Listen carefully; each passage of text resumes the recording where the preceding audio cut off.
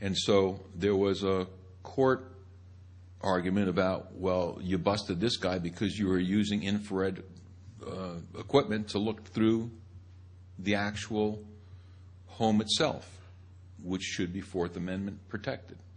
So they went back and forth on that, and I don't really think that they're still clear about it, but I know that the surveillance radar satellites have the capability of looking straight through your roofs to at least to determine how many people are there, and of course they probably can determine other structures that are inside your home as well. Now, the NSA partnered with Microsoft on the security portions of the Vista system. How does that make you feel? Backdoor city. That's what it's about. They'll be able to just go straight into the back of your computer and take out whatever they want and never even have to enter your location. The other thing people are concerned about is the Manchurian microchip. What the Manchurian microchip is that all the computer motherboards come from China. And unless anybody really knows how to totally analyze every chip and every architecture of a motherboard, how do we know that the Chinese aren't in position to turn every computer off permanently if there was hostilities between us and them? Think about that for a second. A backdoor switch, a Manchurian microchip during a period of hostilities to permanently shut off every computer that they've made, and all the computers come from that part of the world. Do you think that would turn things upside down pretty quick? That's almost the Y2K that we were sweating years ago, except it would all really go down on an overnight basis. Cable TV program charges. So every time you go in your cable TV and you order something special, they get a chance to look at those records as well. And of course, now that we've all gone digital, part of what that's all about is we're getting ready for the Big Brother telescreen. Back in the 1984 novel, Winston would have to be in his living room and the Big Brother would be on telling him the propaganda of the day. And there was a camera in the screen. And the camera would be watching at all times. So you would never know when you were really being watched. And Winston says that because that's going on, you can never show any emotion. Your face has to stay emotionless, in which case Big Brother wouldn't have a chance to assess whether you were disagreeing with the propaganda that was coming across the screen. And I only have to tell you now, relating to that you go to Las Vegas and you walk through the door of any major hotel, your face is scanned and it's sent to a database, and you're compared instantly to all the cheats that they know of in their database. So facial recognition is the real deal. So anyway, getting back to this digital TV switch is happening probably today or tomorrow. We're going over to digital, and the idea on the digital is that you're going to be able to do a lot more flexibility relating to two-way communication. Now, I pulled a couple of boxes apart so far that I've gotten a chance to look at. I'm looking for cameras and I'm looking for microphones, and they're not there yet, at least not in these very first units. But it wouldn't surprise me pretty soon, just like you have on standard equipment on a PC. You have a camera these days and you have a microphone. So pretty soon, people aren't going to be real sure whether that TV box that's sitting over there is just giving you entertainment or whether it's actually monitoring you and what's going on in your home. Automobile black box data. All the new automobiles have a black box in it, just like the aircraft that they fly, that gives all the telemetry about what the automobile is doing. Some of them have different amounts of time that falls in memory. Some are 10 minutes, some are maybe perhaps longer. So anything that goes on in your car where the car gets in an accident, you don't get a hold of that black box because your insurance company confiscates it out of the car. In other words, if you get in an accident, the car's taken to a junkyard, your insurance agent is over there taking that box and they plug it in and analyze it. Internet browsing records and Google searches. Think about that for a second. Everything that you ever asked into Google could be sitting on the NSA servers. Passport and travel databases. Every place that you've gone using a passport and of course the new passports are going to have the RFIDs in them So then any place that you pass that's got a reader is going to read your passport at a distance. The whole idea of that is that when you're online to pass over a border, they're going to scan you 3 cars back, and by the time you come up to the customs agent, he's going to have on his screen all your information. Everybody's in the car. Now, on this list, I just want to go back to the Art Bell show. I said, Art, okay, these are the things that I'm concerned about. And Art, and I said, do you have a problem with the government just going ahead and having these things in a database somewhere? And Art Bell shockingly said to me, he said, no, I don't have a problem with it.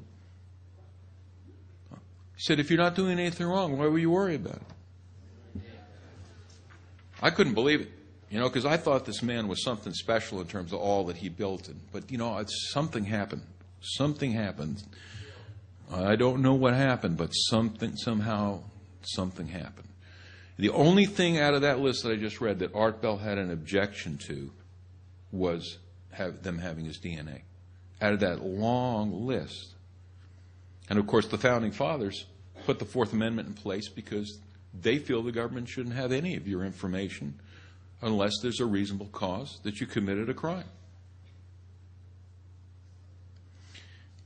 There is one client that I had. I have to tell you this one quick story. There's a client that I had in the Los Angeles area, and he was interested in Muslim faith. He went down to a local library and he was looking up Muslim information in Al Jazeera and a bunch of the other stuff. He was there, and the people in the library saw what he was looking at. So somebody called the Homeland Security, and on this particular day, 2 Homeland Securities in suits show up with a street police officer from the area. And they tell the librarian, we're going to take this guy out of here. So they get him. He's sitting there with his computer linked to the library system. They fold his computer up, close it, and they take him out to a white van in the parking lot. They seize him. In other words, he's seized. They put him in the van, and a technician in the van downloads his hard drive. And the other 2 interview him, want to know, why are you looking at this information about Muslims in these countries? He said, I'm just doing research, and I have interest in blah, blah. So he said, where's your warrant for taking my hard drive? He said, we didn't need a warrant. It's the Patriot Act. It's the Patriot Act. They copied his hard drive and told him, you're a naughty boy, don't look at this stuff anymore. And they let him go back in the library with his PC. Makes me angry. Does it make you angry? What is going on in America? Well, here's the other thing you need to know about the court system. I did want to make one more comment because I do law. This is the interesting thing that they did to us. We originally had constitutional power, and when you went into courtrooms, the flag was the constitutional flag, which is the one without the fringe, because the fringe flag is the flag of the President of the United States, the Commander-in-Chief. But when you're in a military court, then the venue and the flag is a military flag. Now, you go anywhere in almost any public building in America, and they're flying military flags. What they did is they moved all law into contract law so that everything is based on offer and acceptance. You get offered a contract for a service or anything else, and you sign the contract, and then you're bound contractually. Now, what they've tried to do is for you to exchange your rights for privileges, driver's licenses. So what you do is you go in and you sign this one little form, but actually when you signed the form and made the contract with the state, you gave up your driving unencumbered for now being involved with buying all the laws and regulations, which in the book in California is about that thick. That's what you bought. It's called an adhesion contract. An adhesion contract means, maybe one sheet saying, yeah, I want a driver's license, but the adhesion portion is that you bought the book. The whole book is now your responsibility to know, relating to laws of the road and also penalties and everything else. So everything's in contract law now. And you may notice also that anytime anything comes to you with your name on it, it's all in capital letters.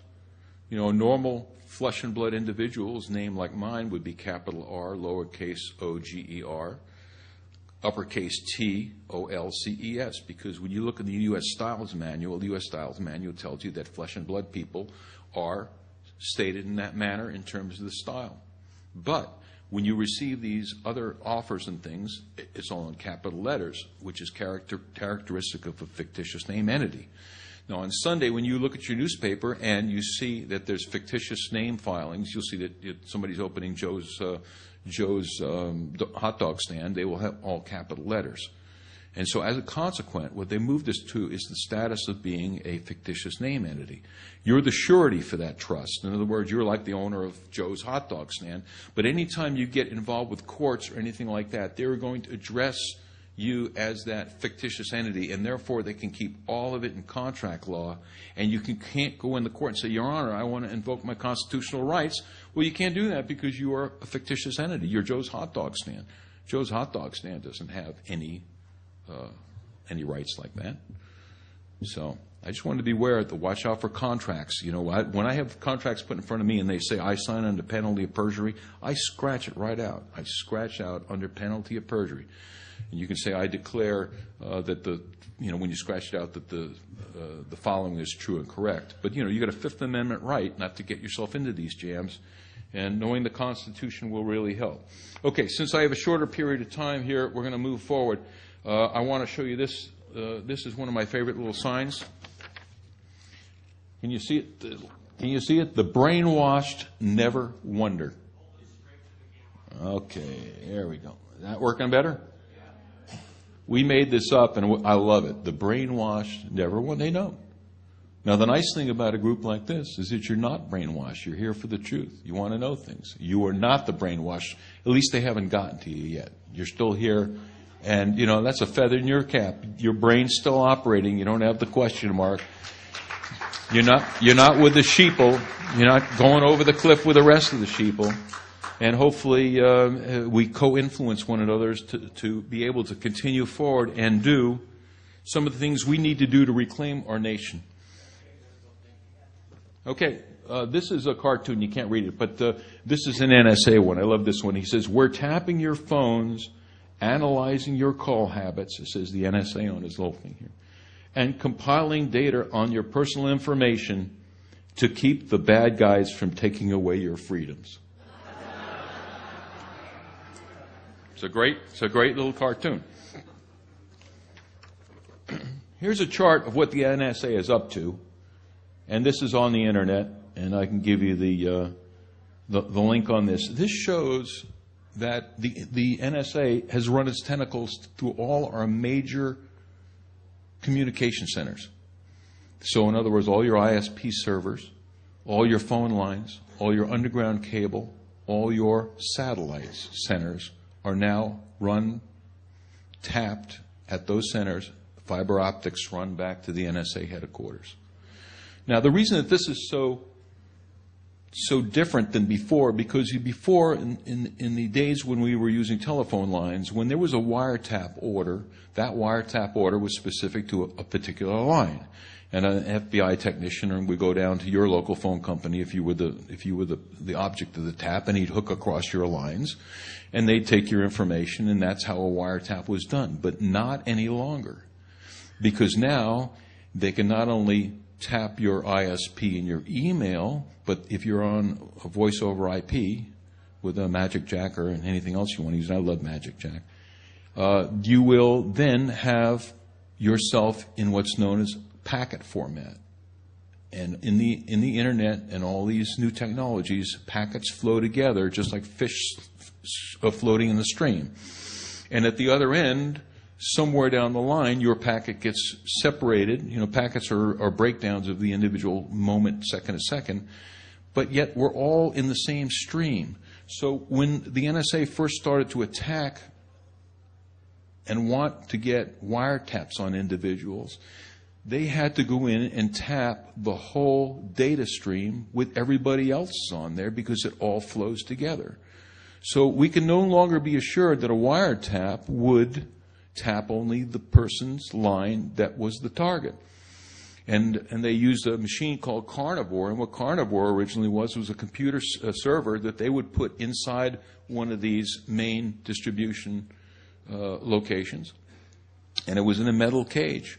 And they would run the ISP's main cable through the cage, and it was then looking at every email traveling in that section of the country. So now we have to take the word from these people that they are not listening to anything other than they're supposed to.